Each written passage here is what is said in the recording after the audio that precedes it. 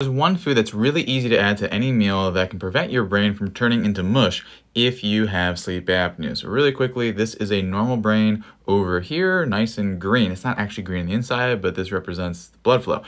Over here, you got some blue spots and all that. It's not because you're depressed. It is because there is low blood flow. That's not good. That's why obstructive sleep apnea is linked to neurodegeneration, including dementia like Alzheimer's. But there is a food that can prevent that. So research has shown that you can reduce your risk by addressing the mitochondrial damage inside of your neurons in your brain. One food that can do that contains medium chain triglycerides that have been shown to be helpful for mitochondria, and the food is coconut oil. So have about like a tablespoon with each meal, somewhere in there, build up and make sure that it's right for you to talk to your doctor. Now for more help for your brain, your breathing, and everything else, you get a step-by-step breathing protocol. Just click the red button over here, or maybe there's a shop button down below, or I'll put a website, right up here.